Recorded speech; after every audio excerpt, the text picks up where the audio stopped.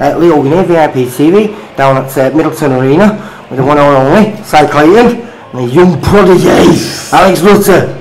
Team Rutter, isn't it, mate? Normally being a mic between you there, but you are challenging for the Central Area title on, is it the 17th of September? Yeah, 12 weeks more it is. And where's that going to be, at Victoria Warehouse, is it? Yeah, Victoria Warehouse against Michael Gomez Jnr.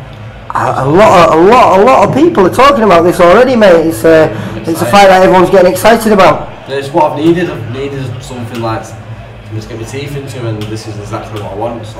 Well, you've moved camps now. You're down with Pat Barrett. How's it going down there? Really good, mate. I'm enjoying going to the gym, learning every day.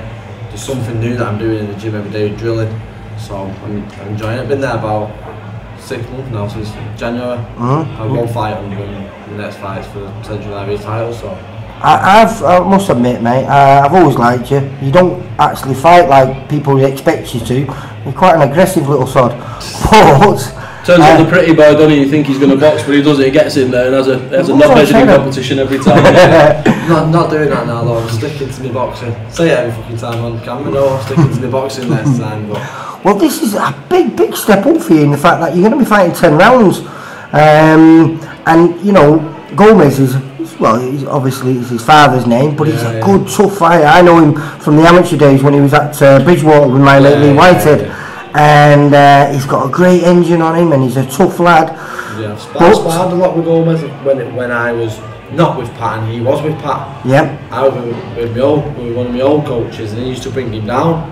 So I've done a lot of sparring with him, so I know how good he is, and I know I have to be in shape to beat him.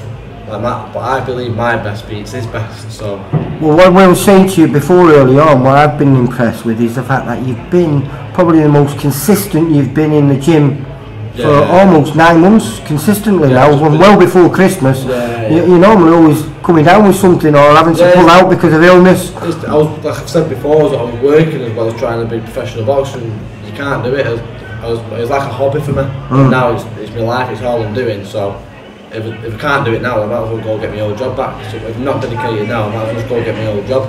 Yeah. Do that. No, it's a lot of people talking about. It's one I'm definitely looking forward to, and I'm a little bit excited about it, mate, because it could be a right war. Yeah, it will be if I like the war. But if I stick to the boxing, I'll box the head off and I over. But you've never done that in 9 fights before. Because I'm not actually, like I said to Simon again, he said, why you stick to your boxing? He said, them fights, I know, it sounds like, not big headed because I'm not, it's like, I know I'm going to win, but now I've got to train out and I've got to be at my best.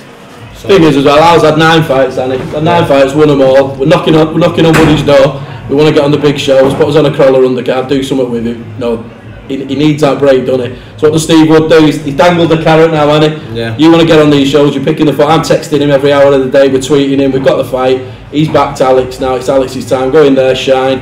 Hopefully, you know, win the fight, get another defence, and then, you know, Alex deserves to be on these big shows. Only 9-0. Yeah, he's boxed a lot, you know, he's boxed a load of journeymen and stuff like that, but kid deserves a break now, doesn't he? So, Gomez Road to you've earned it, break, mate. You've earned it, mate. Not deserves it, you earned it. Yeah. So, hopefully, we'll be chatting to you and you'll be 10-0 and a little belt around your waist. Yeah, 100%. It's like these fights now, where the people will see the best of me, where I'm going to be nervous going into all my 9 fights. I feel like I'm going sparring.